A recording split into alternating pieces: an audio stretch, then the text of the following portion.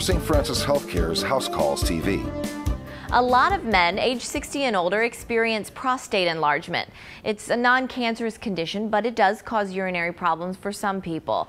Dr. Jon Donaldson explains the new surgical technology available to treat it. Currently, the best treatment is laser vaporization of the prostate.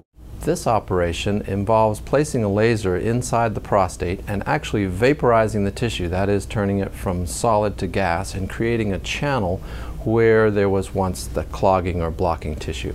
Normal urine flow is restored and men can go home the same day. The recovery is relatively prompt. There's a short period of adjustment, but after a while there should be a gradual improvement of the symptoms.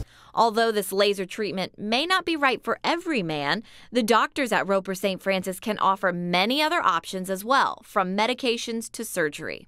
These symptoms do not have to be tolerated. Your physician should offer you all the options, including the pros and cons, and particularly this option, which is an exciting new technology. For more information, call 402-CARE, and for more House Calls TV, go online to rsfh.com. I'm Angela May. Roper St. Francis Healthcare's House Calls TV.